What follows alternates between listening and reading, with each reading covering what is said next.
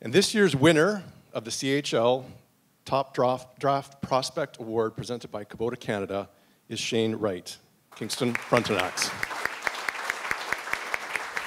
Shane, you've had some time now since the end of your season to kind of reflect back. Who helped you get, this successful season and draft eligible year for you? I just got to thank my teammates, thank my coaches. I think that everything they've done for me. I think always being there, always supporting me, also pushing me. My coaches and my teammates will always push me to be the best I can be, and always push me to be the best player I possibly can be. And super thankful for all the experience I've had with them, and growing bonds, growing relationships with all of them as well. So definitely say they've contributed a lot to my success this year for sure.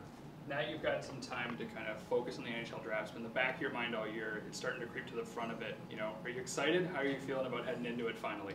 I'm just excited. I think I'm just looking forward to it. I think that it's a once-in-a-lifetime opportunity. It's something that, as a kid, you dream of coming true, and I'm just looking forward to soaking every second of it. I think that that's the biggest thing I'm looking forward to, is just enjoying the experience of the draft, enjoying the experience of actually being able to get it, having a draft in person. Lucky enough after 2 years with it being virtual. So I think that's what I'm looking forward to the most for sure. How does it mean to be recognized on the national stage from the CHL with an award like this? Yeah, it's a huge distinction. It's a huge honor for me. I think that I'm proud to be recognized by my peers and by the CHL as that top draft prospect. Someone that I've worked for and earned throughout my entire career. So something I'm super thankful for and super proud to achieve for sure. How big is the Wright contingent going to be at the draft? Who are you bringing with you?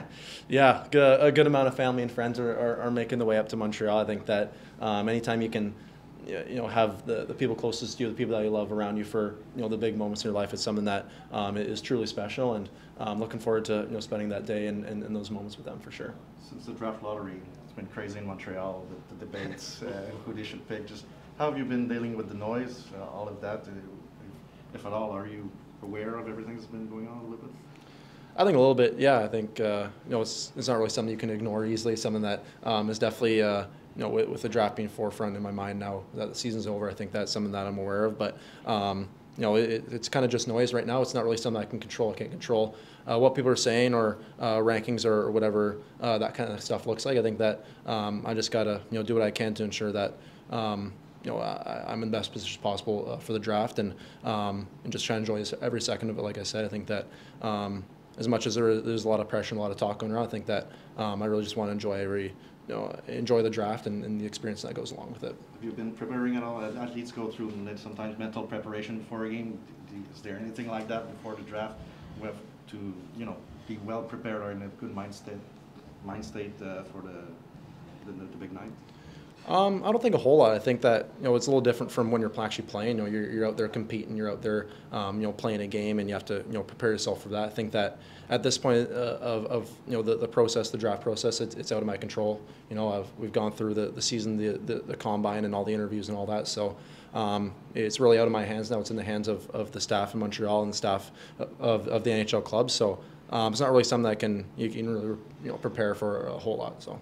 Now that your season's over, do you watch the rankings, what's being written, what's being said about the draft, and you and all the other prospects? Do you watch it more?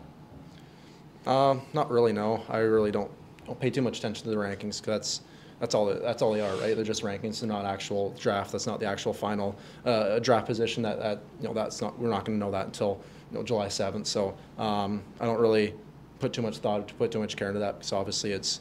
There's a lot of really smart people doing putting a lot of effort and hard work into those things. But I think personally for me, it's not really something that I'm too worried about right now. Are you still enjoying this, or has it been a little bit too much, or how's it been overall, this experience from over the last couple of months? Maybe? I mean, I'm enjoying every second of it. I mean, I'm playing the game I love. I'm going through this experience that I've dreamed for my whole life. It's something that I've worked for and dreamed of since I was a kid. So I don't think there's anything not to love about this process, going through it. Obviously, sometimes it could be a grind. It can be a bit strenuous, but there's no place I'd rather be, no other position that I'd rather be in than where I am right now. Shane, they were virtual, but it's helped maybe the experience, Brandon, Brant, some of the guys, some of your buddies, what they went through last year to sort of see what this is going to be like a year later? Oh yeah, for sure. I think being able to talk to those guys, talk to them about their experiences. I was lucky enough to be in the room as Brendan was drafted by New York there. So I think just being able to learn from their experiences, learn from what it was like for them, their draft process, and it's been huge for me. And they've always supported me as well, and they're always kind of helping me through the process as well. So yeah, it's been great having those guys beside me for sure. What has the city of Kingston and the community meant to you over the last few years?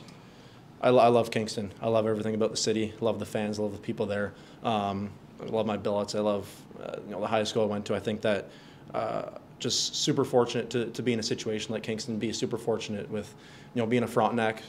Wearing that K on my jersey was such a huge honor, and I love everything about Kingston. It's definitely a city that's definitely pretty close to my heart for sure.